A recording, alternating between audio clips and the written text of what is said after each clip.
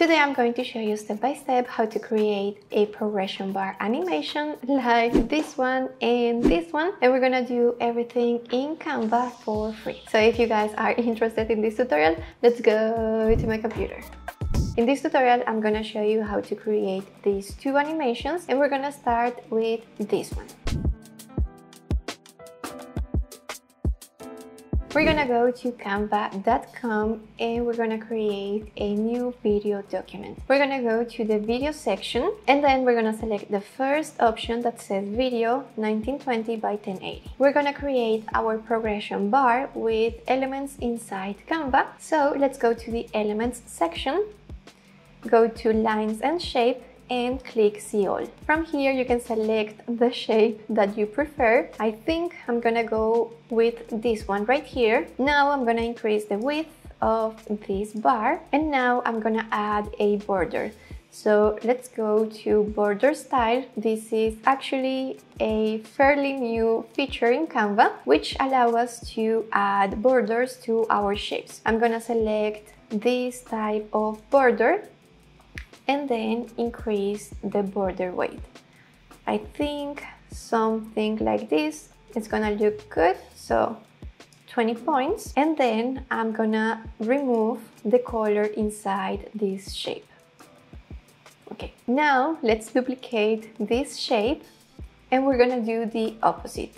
I'm gonna add a color, so let's select black. And I'm actually going to remove the border. Now I have a solid shape and an empty shape. I'm gonna position the solid shape on top of the empty shape, and I'm gonna position it a little bit up so I have space to add my text. Now let's go to the text section and add a heading.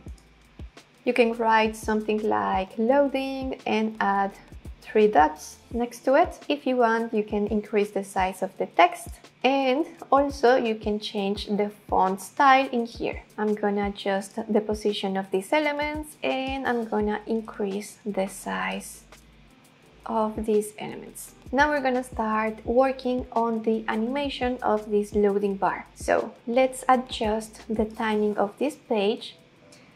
I'm gonna leave it to 0.1.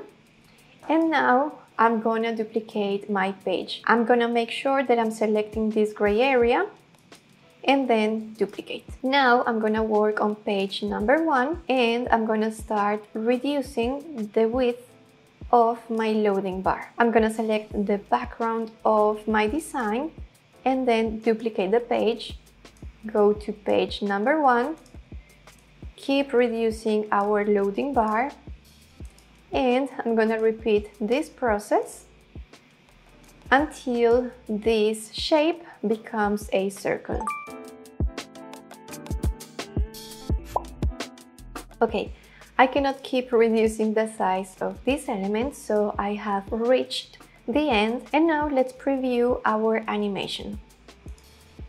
I think it's looking great so far. If you want to make this animation slightly slower, you can adjust the timing here and increase the time, let's say 0.5, and apply to all pages. Let's preview the animation now, and you will see that it is loading slowly now. I'm gonna go back because I actually prefer the faster animation, so I'm gonna stay with this one. Now let's download the animation.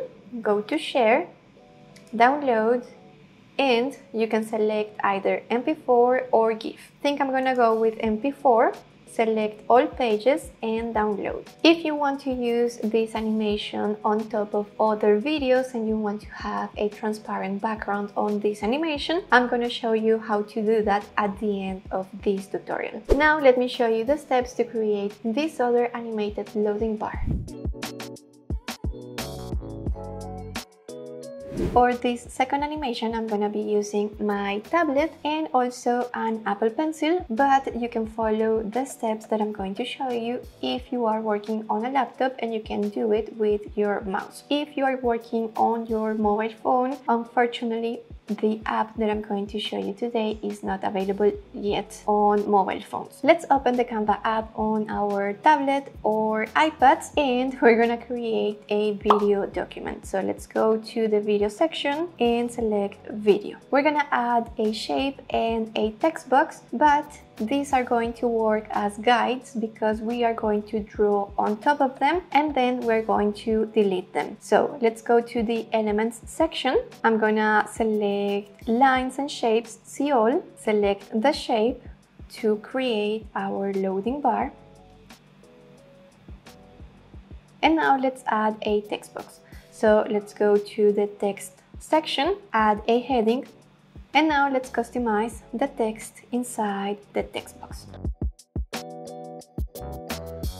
Now I'm gonna change the font, so let's go to our toolbar. And if you already follow us since a long time, you know that I love the font called Lazy Dog. I'm gonna select this one because for this animation we are trying to find a handmade look and I really like the style of this font. I think it's going to go really well with the style of this animation. I'm gonna keep increasing the size of the text box and change the color to red because I'm gonna draw on top of this with a black color. Now let's go to the menu on the left hand side and select more, the 3 dots. In here you'll see an application called Draw Beta. We're gonna open it. I'm gonna select the marker, the black color, and then I'm going to draw on top of this shape. It doesn't need to be perfect. And then select done. Now we're gonna draw on top of the text. So go again, select marker, go for the color that you wish. I'm gonna go for black. And then I'm going to draw on top of this text box. Select done, and now we're gonna bring this drawing to position backward so we are able to select the text box and delete it. We're gonna do the same thing with our loading bar, so position backward and then delete our shape. Now we're gonna start filling our loading bar. We're gonna select marker, select the color that you want to have inside the loading bar and start drawing a section, just a little section of the loading bar. You're gonna select done. Once you have this first section of your loading bar, we're gonna adjust the timing. So let's go for 0.1 and then duplicate the page. And we're gonna work on page number 2. We're gonna add another section of our loading bar and then hit done. We're gonna follow the same process, duplicate the page, work on the next page, and keep filling our loading bar. You're gonna follow the same process until you have completed the loading bar. Let's preview our animation, and this is how it is looking. When you are done with it, select the arrow pointing upwards on the navigation bar on top, go to download, and then select MP4, all pages, and download.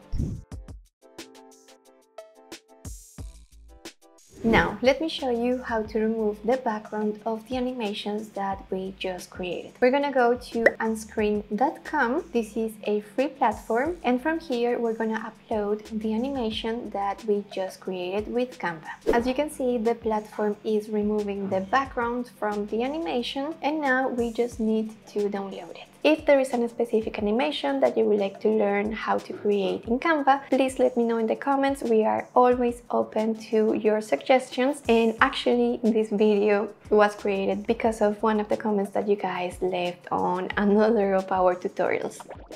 As I know that you guys like animations, I think you might be interested in a tutorial in which I teach you how to create this animated message. If you want to see that tutorial, I'm gonna leave it on the screen right here, and I'm gonna leave the subscription button in here in case that you want to keep learning about Canva and about animations with us. I think this is it for today. I really hope that you enjoyed this tutorial and hope to see you in the next one. Bye!